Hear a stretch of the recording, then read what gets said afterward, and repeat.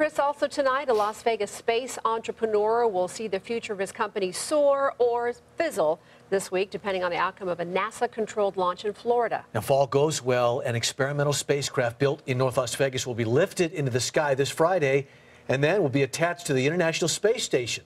It's a risky proposition, but could be a key to future commercial development of space. The I-Team's George Knapp is here with the story of a pivotal moment for Bigelow Aerospace. It's the equivalent of a $300 million roll of the dice for Las Vegas businessman Bob Bigelow, who started his own space program in 1999 and already has two of his craft orbiting the Earth. But the Friday launch is the Big Enchilada, a true test of whether his inflatable module will be suitable for more exotic missions, including bases on the moon and beyond.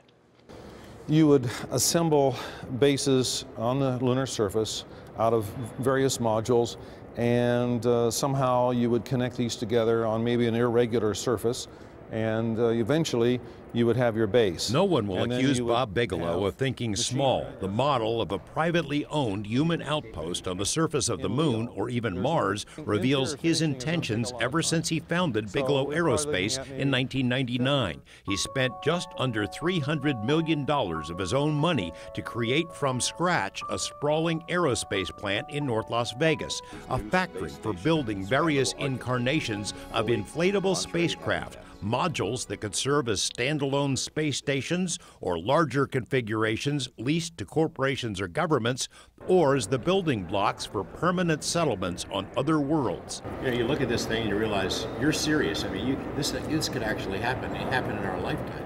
Well, we've already had clients that said, well, we have an interest in having a lunar activity. If we're with you in low Earth orbit and we're doing various things in that area, experimental wise and you know, laboratories and so forth. If you had a facility, we would be interested in talking to you about that. This week could decide just how realistic such plans might be. This is BEAM, Bigelow Expandable Activity Module. It's been in this compressed strap-down status for more than a year. On Friday in Florida, the beam will be blasted into the sky atop a SpaceX Dragon rocket. Hours later, it will rendezvous with the International Space Station, where a robotic arm will attach it to the ISS. Then, over a period of months, it will be inflated to its full size for 2 years of testing to see how well it holds up.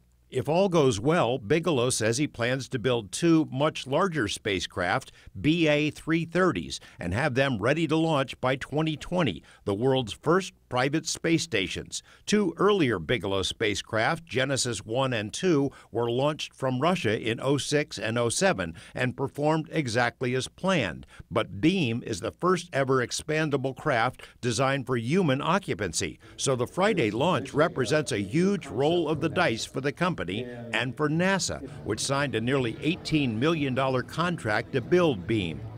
Space station is truly our stepping stone to the rest of the solar system. When NASA honchos visited the plant in 2013 and again last year to lay the groundwork for the upcoming mission, they acknowledged the government will likely never return to the moon, but will partner with private companies to get there, including the local company that's now at the center of all commercial activity in space. I've always been a dreamer, and I've been blessed to be married to someone who puts up with that. I spoke to Bob Bigelow last night before he left for Florida. He's excited and more than a bit anxious because there are so many unknowns at work. How well the SpaceX rocket will perform, whether the beam will deploy as planned after a year in storage, how it will hold up to the dangers and stresses of space. The company has expanded and contracted a couple of times in the last 5 years, but if all goes well, it could be looking at a major expansion again. And we're told the NASA channel will carry the launch Friday afternoon live. More information about the mission is on our website. Wish him the best of luck. Yeah, it's big stuff. Nerve-wracking. It is. Yeah, thanks, George.